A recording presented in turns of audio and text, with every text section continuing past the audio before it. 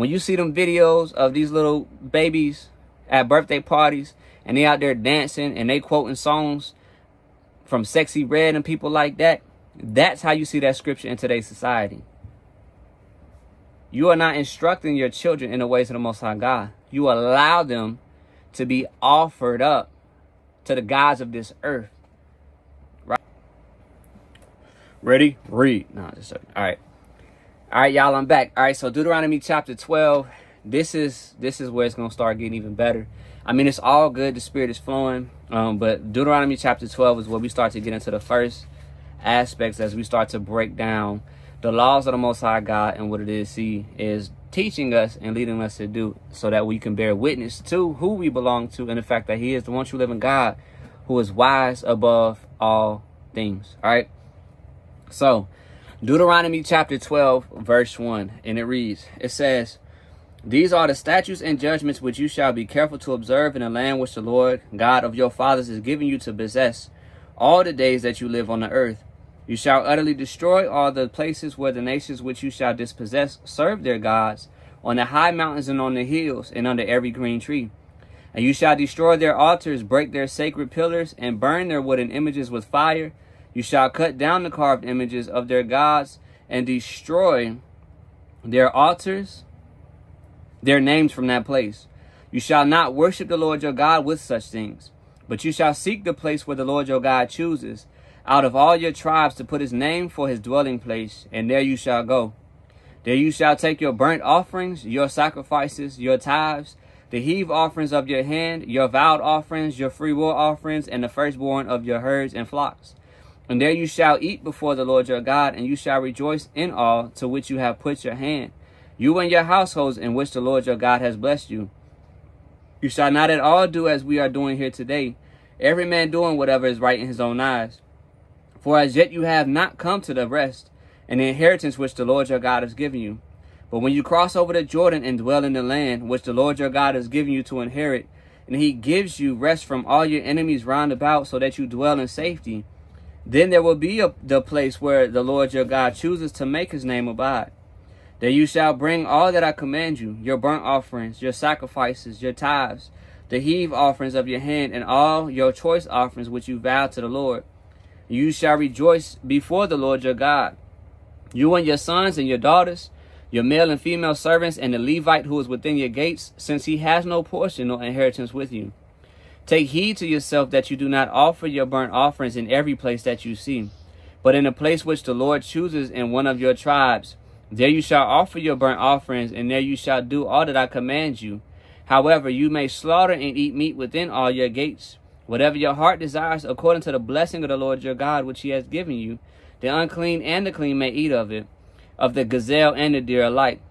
Only you shall not eat the blood. You shall pour it on the earth like water.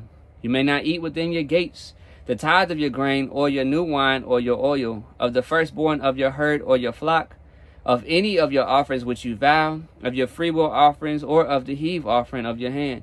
But you must eat them before the Lord your God in the place which the Lord your God chooses, you and your son and your daughter, your male servant and your female servant, and the Levite who is within your gates, and you shall rejoice before the Lord your God in all to which you put your hands.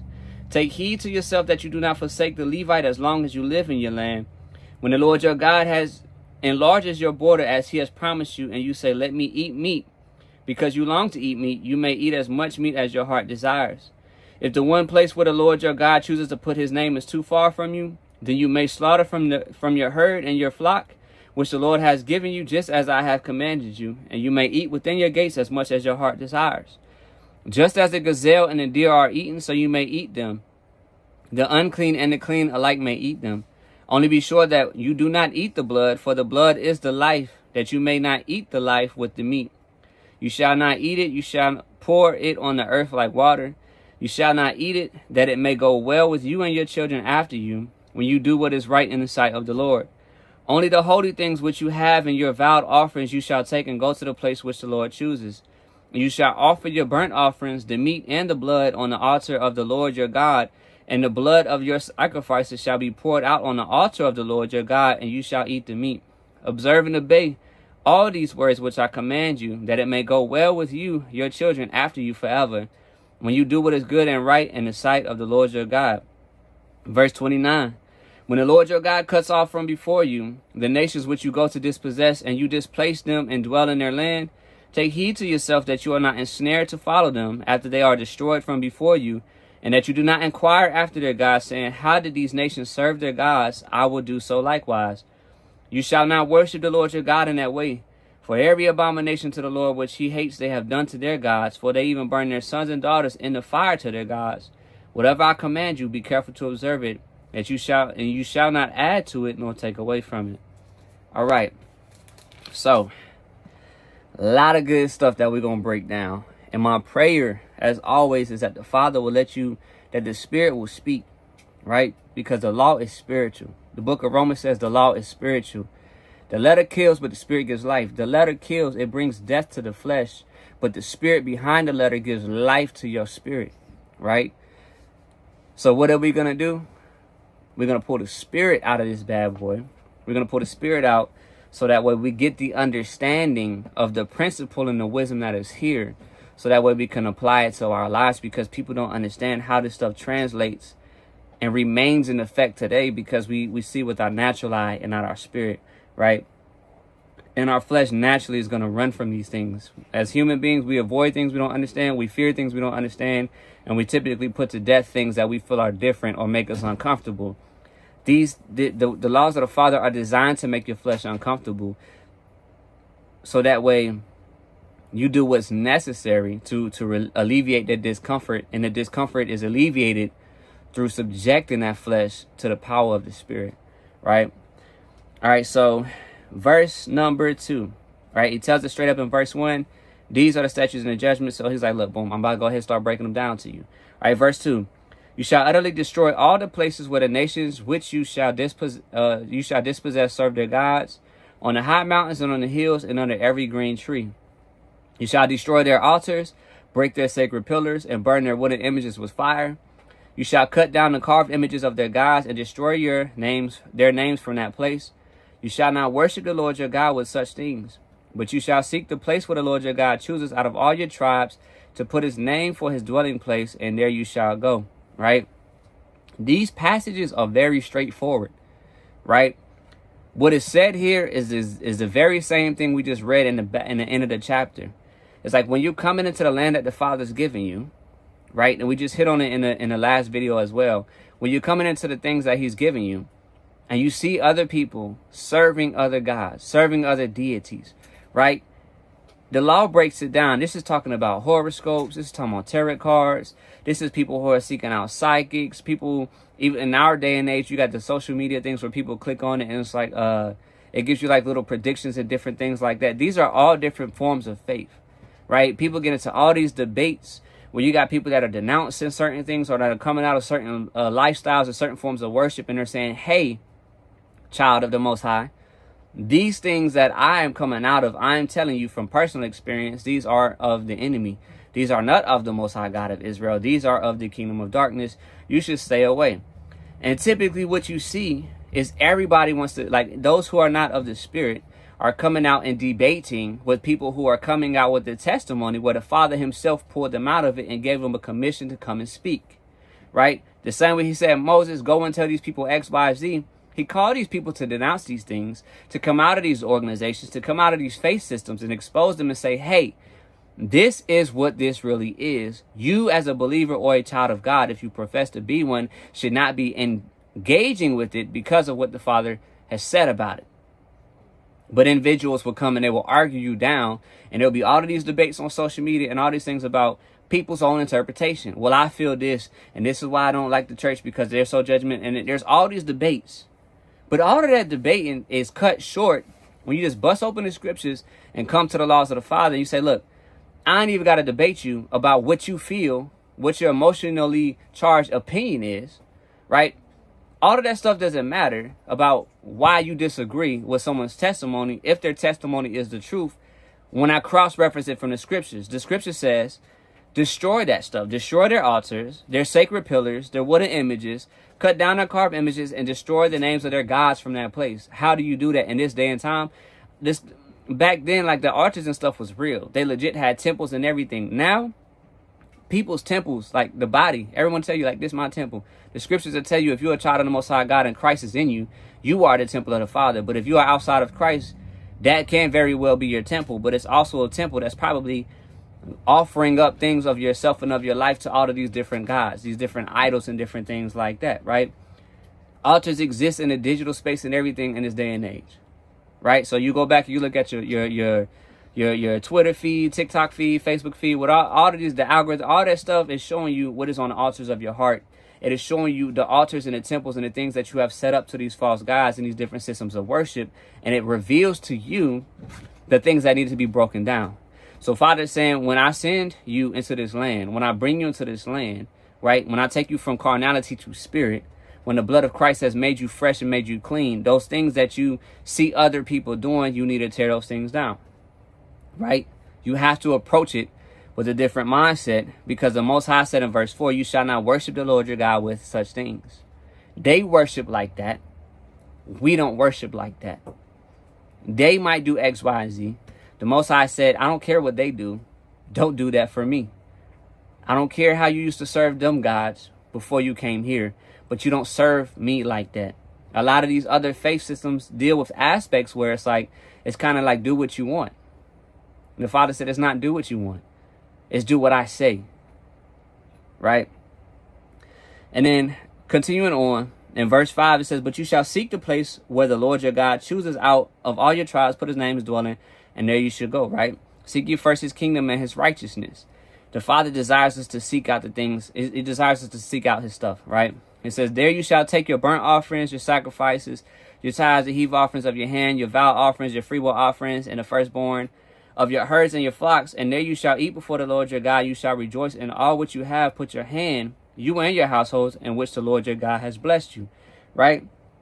People ask about the offering aspects, right? We know that the Messiah himself is that sin offering, that offering of atonement, right? But you also get into the passages where the scriptures talk about like the incense offerings, right? And then Revelation talks about the prayers of the saints coming out as a sweet savoring incense between the Most High God. So you have to understand that these systems of sacrifice still exist. And as you're talking about the concept of what these look like, right, you can get the connotation of what the Spirit is trying to communicate to us, right? So your time, your essence, your energy, your finances, the things that you do, because a lot of the things that are the scripture outlines, right, when it deals with the animals and the different things, these were different things that had value during that time.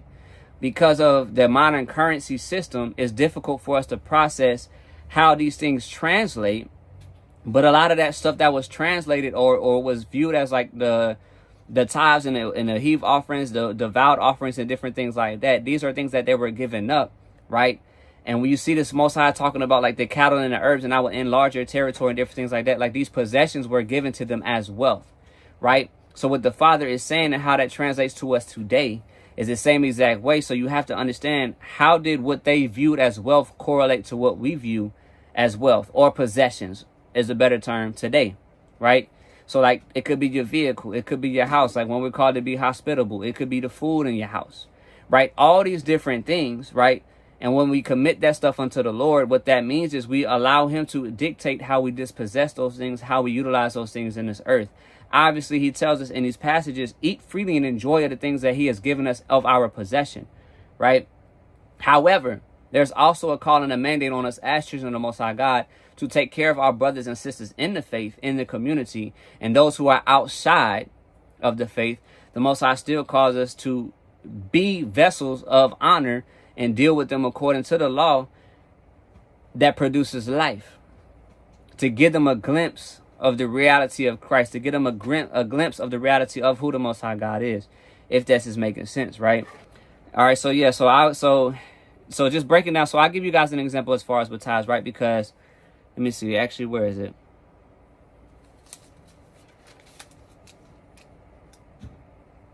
Okay, so yeah, so I'm gonna touch on tithes in a little bit because I got an aspect, right? And tithes I'm gonna touch on once we get into like the next verse. But and I'm gonna tell you guys how my family does our tithes and different things like that, right? But vowed offerings and different things, free will offerings, like you hear Paul talking about the free will offering and different things like that, like giving freely, right, of all things. That's an aspect where you see like the New Testament correlation, right?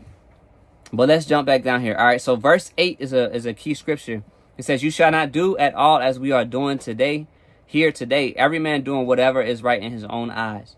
This is a powerful verse because this connects with a verse that we've heard before where it says there is a way that seems right in a man's eyes, but the end thereof is death. The wages of sin is death. So what that scripture is telling us, and in line with here, is saying that there's a way that you are living or you can make decisions and be conducting your life that you feel like is right, but the wages of it is death, because the end thereof is death, because ultimately whatever pattern of life you have that is ongoing is in contradiction to the laws of the Father. It's a transgression of the scriptures, right? This is where we start to see things like where Crowley said stuff like, do as thou wilt shall be the whole of the law. That's how you can discern that the kingdom of darkness speaks to get you to be in direct opposition to the text of the scriptures, right?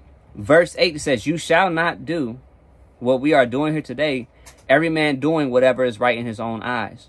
So when the mouth of Satan speaks through somebody like Crowley, and he says, do as thou wilt shall be the whole of the law, which means do whatever you want, is what the law will be made into. Right? That's a direct contradiction because the scripture says you're not going to do that. And the reason why the Father's telling us that is because he told us before, this stuff is for your good. He's saying, and he's echoed it in the other passages, because the end of that lifestyle is death. The end of living like that is death because of the wages of what it produces. Right? This is where you start hearing things of, that's not my conviction. Right? A lot of people like to use that term, especially in the modern body of Christ. But that comes from an aspect of what you see passages where it talks about they won't heed sound doctrine, right? But the itching ears, they will have the itching ears and they will seek out those doctrines. And the internet makes it so easy where you don't have to fellowship with a body of Christ that has accountability and it can check and discern and different things like that.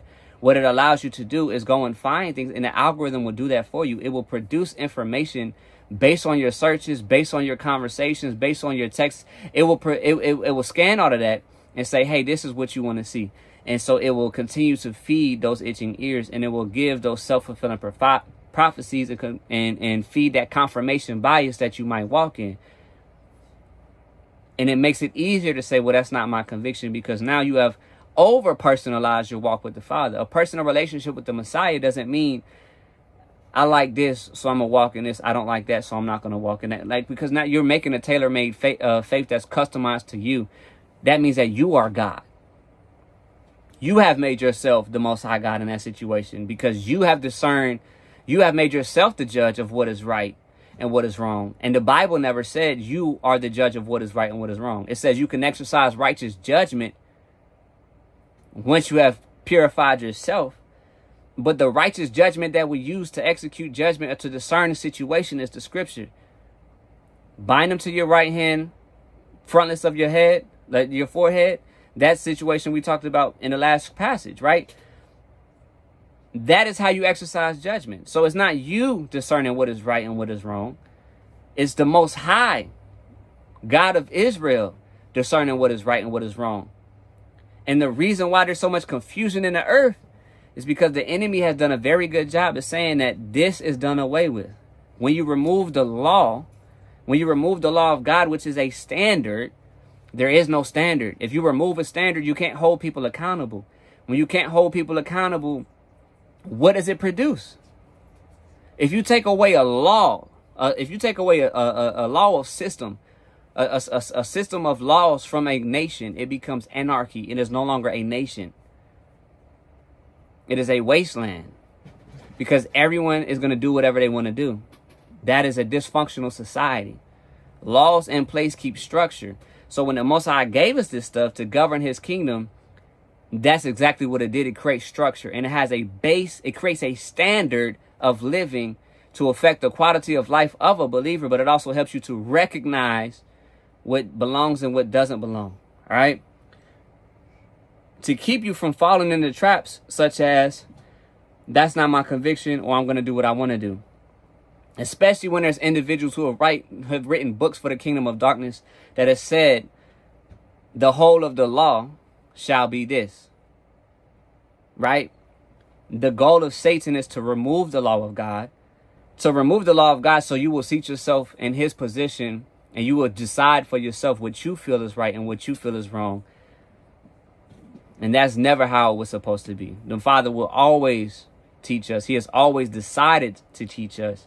And that was always the plan that he had, to teach us and to lead us and to instruct us in his way. That's why it says you shall love the Lord your God and walk in all his ways. This verse 8 is saying you're walking in your way when you do that. And your decision, your way, your lack of conviction, for a better of a term, could be the very thing that is leading you to death and producing so much death and dysfunction in your life. That's why the relationships are broken. That's why the families are broken. That's why you can't keep a job. That's why it seems like nothing is because you're walking in a pattern of life that is contrary to the wisdom of God. But in your mind, you feel like it's wise. You feel like it's good. But all it's doing is producing death. So if all it's doing is producing death, it might be time to take a step back and reevaluate the decisions and the standard that you're using to evaluate the decisions that you're making, because your judgment might be off. And that's the thing. The Father understands human judgment is prone to error. So he said, because I am the Most High God of Israel and my judgment is flawless, let me give you some tools that will train your brain to judge righteously and to understand when you are making an erroneous judgment, if that makes sense. All right. Verse 9, for as yet you have not come to the rest and inheritance which the Lord your God has given you. But when you cross over the Jordan and dwell in the land which the Lord your God has given you to inherit, and he gives you rest from all your enemies round about, so that you dwell in safety, then there will be a place where the Lord your God chooses to make his name abide. There you shall bring all that I command you, your burnt offerings, your sacrifices, your tithes, the heave offerings of your hand, and all your choice offerings, which you vowed to the Lord. Right? This is a solid passage, because remember, I want to say it's the woman at the well with the Messiah right here, when he was like, the time is coming where you won't do X, Y, and Z, but all will worship in spirit and truth. Because she was looking like, where do I go and make this offering? Where do I go and make the sacrifice? And he was like, look, the time is coming when all that's not going to matter, because you're going to have to worship in spirit and truth. Right? This is one of those aspects he's talking about. Right? Verse 12, and you shall rejoice before the Lord your God, you and your sons and your daughters, your male and female servants, and the Levite who is within your gates, since he has no portion nor inheritance with you. So all those super mega prosperity people who claim to be Levites, right? Who I won't get into all that, but that's how you kill the prosperity gospel. Well, I'm entitled to X, Y, and Z. If you are in a position where you are legit doing ministry to that degree, and you are going to the community and like you're leveraging what is there for the work of the kingdom, that's one thing. But a lot of people who are self-professed Levites in a situation where like they're these heavily influential individuals that lead in the contemporary church, right?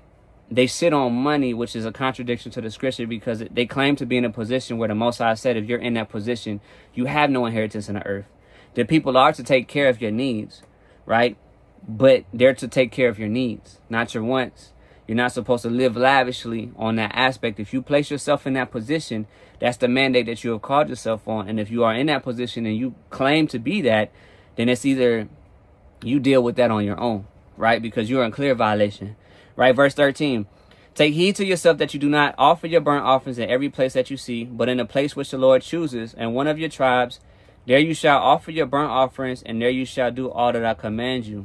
Right, verse 13 and 14, this ties back to what I was talking about earlier in verse 6, where it says, there you shall take your burnt offerings, your sacrifices, your tithes, your heave offerings of your hand, your vowed offerings, your freewill offerings, and the firstborn of their flocks.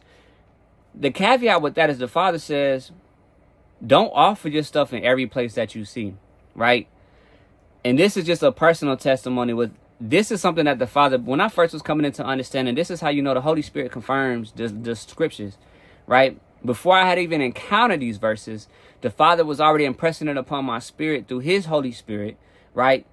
That as I was visiting different congregations and churches and trying to find where he wanted to place me, there's some places where I would feel compelled to release a tithe or offering. And there's a lot of places I went, he'd be like, no, don't sow seed here. Don't bring that here, right? If they were pure, regardless of understanding and where things were, if their heart was pure and everything about what they were doing had alignment with the heart and the will of the Father to the degree of what the understanding to have, according to the faith that was given unto them, right? The Father will impressed it upon me like this is a place where you can sow your seed, you can sow your offering, right?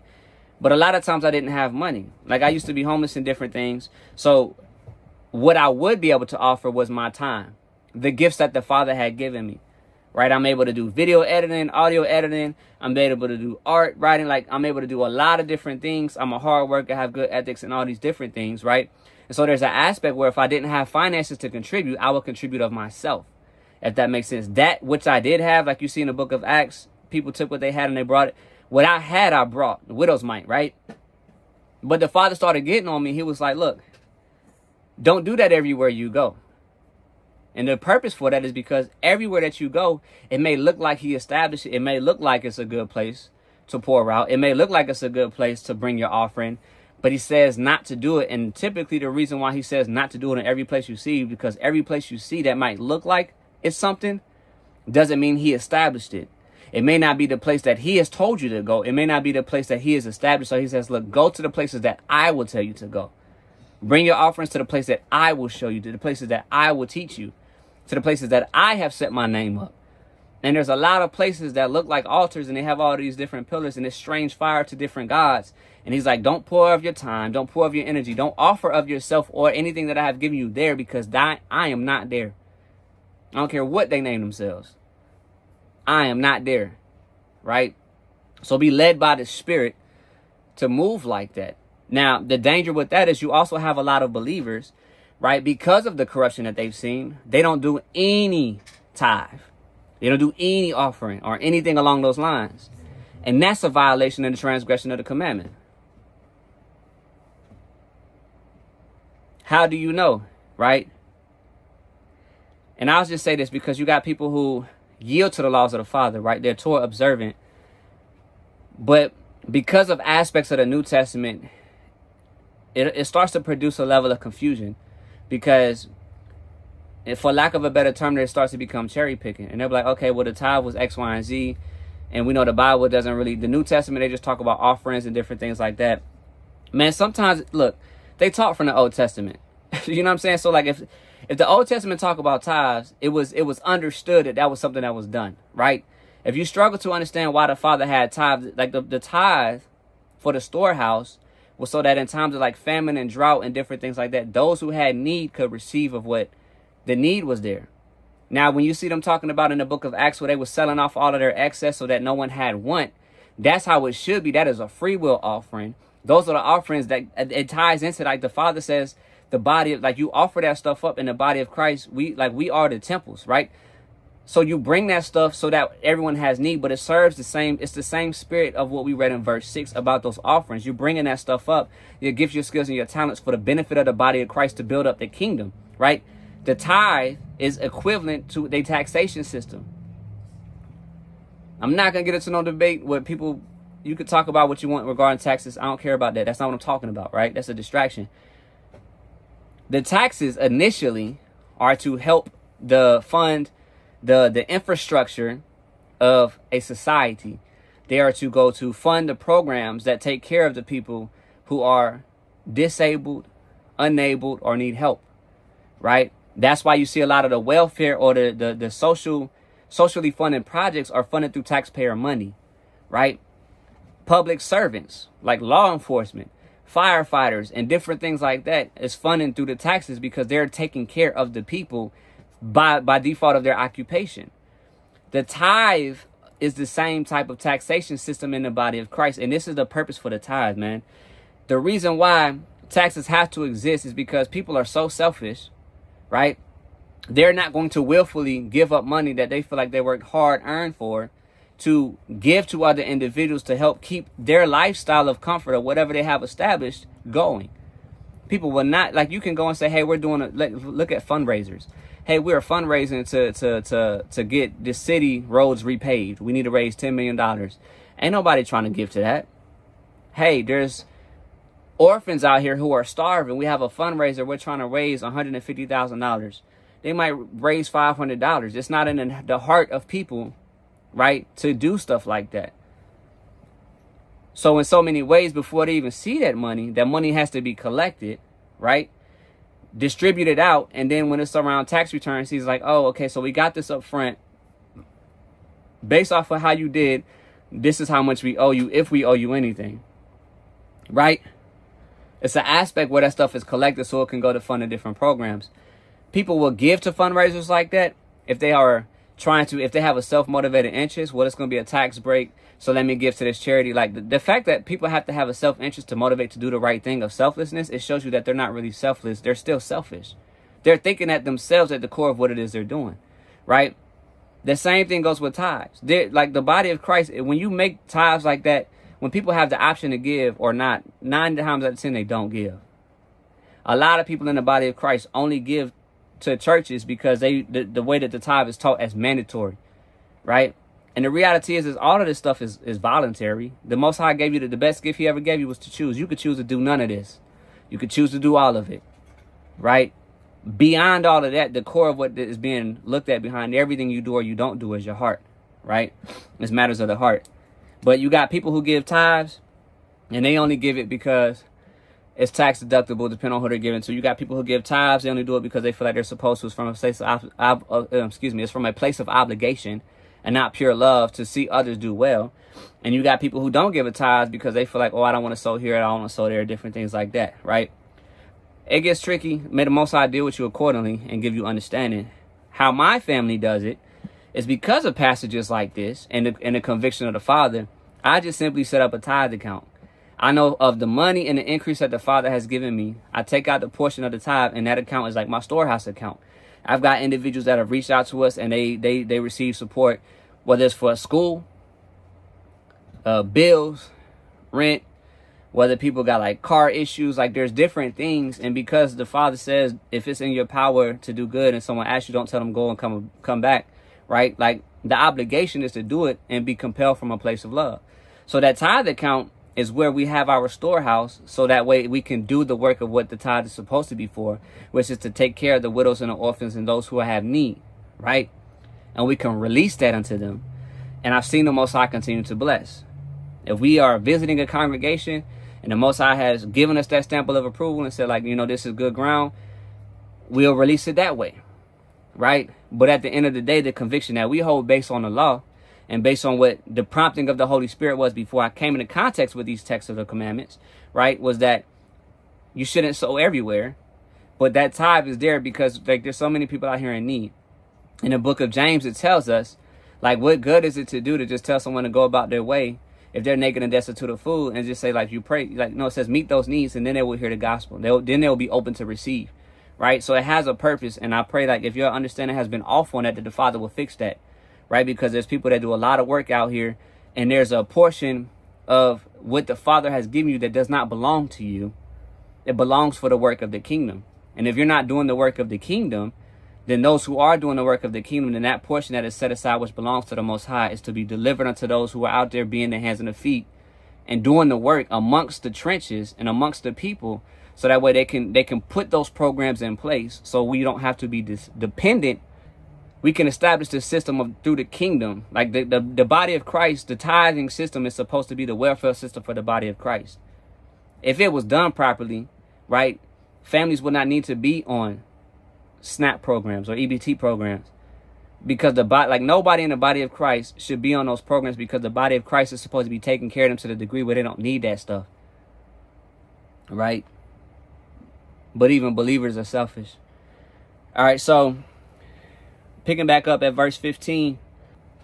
However, you may slaughter and eat meat within all your gates, whatever your heart desires, according to the blessing of the Lord your God, which he has given you. The unclean and the clean may eat of it, talking about people, of the gazelle and the deer of light. Gazelle and deer are both clean foods. It's talking about the unclean and clean, because there are things that can make you unclean in the body of Christ. And he's saying, that's what he's addressing here, right? Don't confuse him that to be saying, oh, you can eat unclean food. That doesn't make sense, all right? Verse 16, only you shall not eat the blood. You shall pour it on the earth like water. You may not eat within your gates the tithe of your grain, or your new wine, or your oil, of the firstborn of your herd of your flock, or of any of the offerings which you vow, of your freewill offerings, or of the heave offering of your hand. But you must eat them in the place. You must eat them before the Lord your God in the place which the Lord your God chooses. You and your son and your daughter, your male servant and your female servant, and the Levite who is within your gates, and you shall rejoice before the Lord your God in all to which you put your hands. All right. So verse 16, you shall not eat the blood. That's what people like to love. They love to debate about stuff like that, right? Steaks that are undercooked, like well done. The Bible talks about well done, right? When you're talking about rare, medium well, like medium, like there's a reason. So when you go to a restaurant and you cook your stuff, let me tell you something. There's an asterisk by that stuff. And if you look at the asterisk by your steaks and by your sushi, because sushi is raw, it's uncooked, right? Go to the bottom of the menu because they have to tell you, right? And it says consuming raw or uncooked or undercooked products could be hazardous to your health. When it's talking about this right here, you shall not eat the blood. Partially what it's talking about is like cook your food, right? So when you're eating stuff like sushi, you're eating stuff that is like rare, medium rare, stuff that's like, I heard, I don't eat ham, but I heard somebody order light ham the other day. That means it's not fully cooked ham. You know what I'm saying? So like, you're eating you're eating the blood with the food, and you're not supposed to do that. All right, so that nullifies that argument. People talk about taste and everything. If you got a well done steak and it's tough, that's because you didn't cook it right. You gotta learn how to cook. Gotta learn how to stink. Like you gotta learn how to cook, right? Learn how to cook it. Don't let your inability to cook or other people's inability to cook be the reason why you transgress the commandment, right? Deal with that. All right, so verse 17. It's talking about not eating of your grain, your wine, or your oil, the firstborn of your flock, any offerings which you vow, or excuse me, the tithe of that stuff, your free will offerings. In other words, if it's reserved for God, don't touch it. I have personal testimonies. I won't get into it. You touch that tithe and the money that is vowed or portioned out to be for the Most High God, or the work that He's doing, or that work that He's called you to do. You touch it and watch what He does to you. All right, He ain't gonna destroy you, right? But it's gonna get real tight financially until like he gonna get his back with interest. All right, and He's gonna put you back in that position to remind you why you're supposed to be a vessel that freely releases what He's giving you to release them, because you will forget, and if you forget, He'll remind you. All right. Don't forget the Levite who is within your gates. That is in verse 18. Right. Again, take care of those who are doing the work. Right. You got traveling ministers, evangelists, and everything. There's some brothers who used to come on campus, and I would just ask them, like, have y'all brothers eaten today? Because they would be out there spreading the word. And they'd be like, nah. So I would just go and I have my little snack drawer, and I'd be breaking out and giving food and stuff like that. You're supposed to take care of those people that are doing the work. It don't mean you give them all your hard-earned money and make them rich, but you need to make sure like their stuff is met. You know what I'm saying?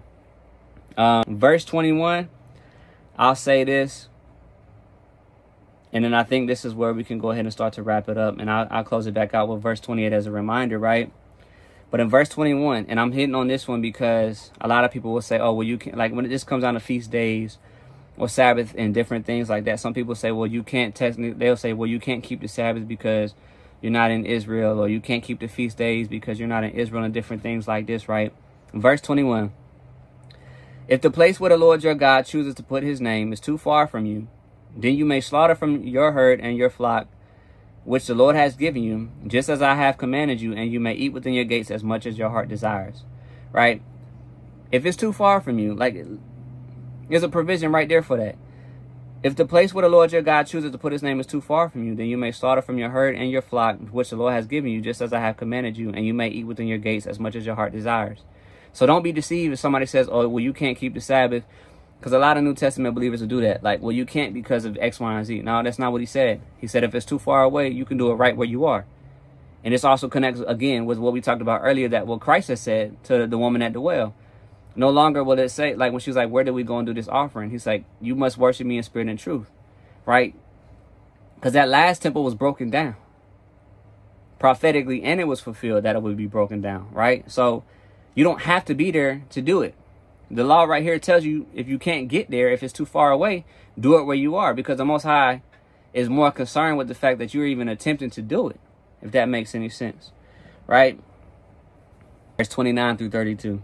All right, so, and it says, and when the Lord your God cuts off from them before you the nations which you go to dispossess, and you displace them and dwell in their land, take heed for it. All right, so then I'll get on this real quick. All right, so then also just straightforward when it is, because we're in a season where all these different holy days are about to start popping up. You got the worldly holy days and the biblical holy days, right? A lot of people get into these different aspects, especially when it comes around to Christmas and different things, and they're like, well, even though the Bible doesn't talk about it, I choose to do it X, Y, Z. And I always ask this question. I say, well, who gave you that day? Because nobody just randomly woke up. Like, you don't just wake up and you're 12 years old and you're like, you know what? December 25th is going to be the day I choose to celebrate Jesus' birthday or the Messiah's birthday, right? Somebody told you that day. Somebody gave you that day. Like the dates, Easter, all that other stuff. Somebody gave us those dates and said, this is the day that you're going to call a holiday, which is Holy Day. You're going to celebrate this holy day on this date at this time. Check into that, because the Most High said, when you go to dispossess these nations and displace them and dwell in their land, take heed to yourself that you are not ensnared to follow them after they are destroyed from before you, and that you do not inquire after their gods, saying, how did these nations serve their gods? I will do so likewise. You shall not worship the Lord your God in that way, for every abomination to the Lord which he hates they have done to their gods, for they burn even their sons and daughters in the fire to their gods. Whatever I command you to be careful to observe it, you shall not add to it nor take away. Understand that. When they say this is the day that you're going to celebrate X, Y, and Z, it's in violation of this. People feel like all of those days are in the Bible, right? But when you see that stuff in the Bible, it's typically summed up here when he says, whatever they did, don't bring that over here. I have given you days. I have given you holidays. I have given you things to celebrate and do throughout the year that all glorify the Messiah, that all bear witness to the God of Israel. This other stuff doesn't. When you really look into the origin of it, and you'll have a lot of people, look, I've done seminary stuff, right? You had a lot of people who have seminary degrees, and they will sit here and say, well, they will try to justify the confusion of it. But if you understand the history of it, the fusion of it was done to usurp the structure of what was established in the text, right? So that way it could be assimilated, watered down, and we got what we have now, where the law is done away with, in theory, when the scripture says it's not. So then people, I'm telling you, man, this stuff gets deep.